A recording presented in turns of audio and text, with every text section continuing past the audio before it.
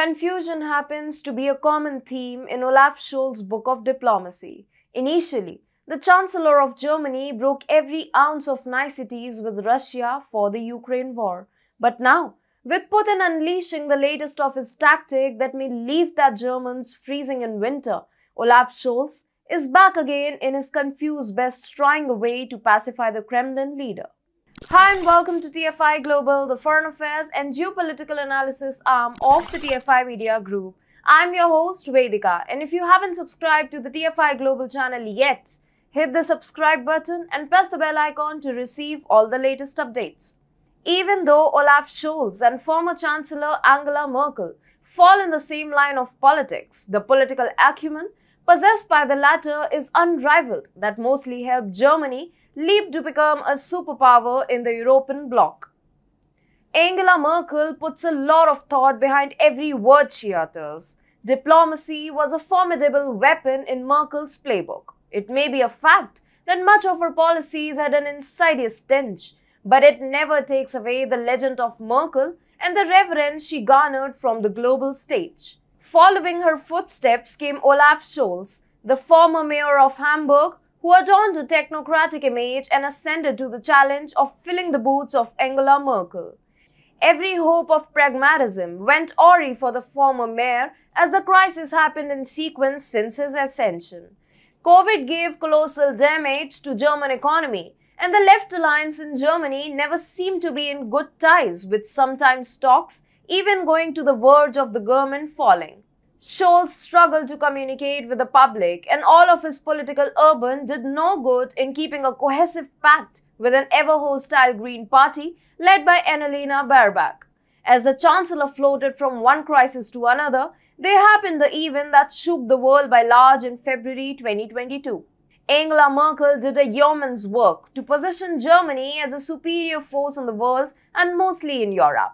The Ukraine war of late February was a boon to Olaf Scholz to do a consultation with his former boss to mend straight the deteriorating situation that the country faced.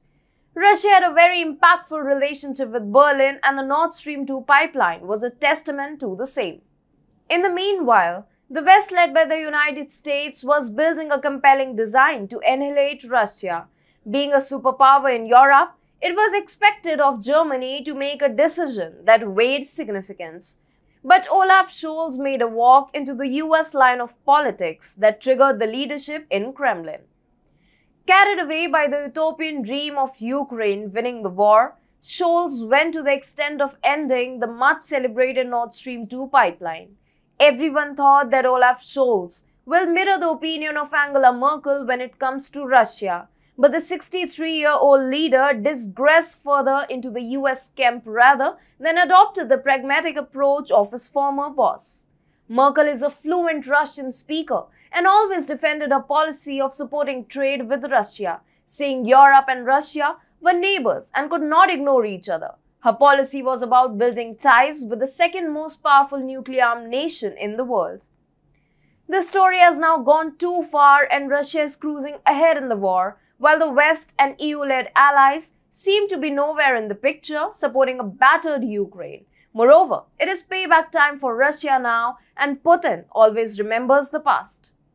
Russian state-run Gazprom has raised fears that Moscow is starting a wider squeeze on European gas supplies in response to EU sanctions against its economy following the invasion of Ukraine. Gazprom said it was reducing capacity on the Nord Stream 1 pipeline to 60% the day after announcing an initial 40% reduction. Gazprom's sudden move to end gas supplies is a crisis for Germany, and Berlin may be forced to use the reserves stored particularly for the winter season. This will be a catastrophe for the once European superpower. Inclement weather coming ahead may seem the German populace going into penury, with no better means to heat up for survival. Olaf Scholz now has got the grip on reality. He is open to talks with Russia now, but the Kremlin seems in no mood to receive the confused leader. Whatever it be, Angela Merkel's argumentation of the crucial flaws that Germany committed in the Ukraine war stands vindicated. Olaf Scholz is now trying to adopt Merkel's serene style to appease Putin, and if he needs to grovel in front of Putin for amps, This time, he may indeed do it without any confusion.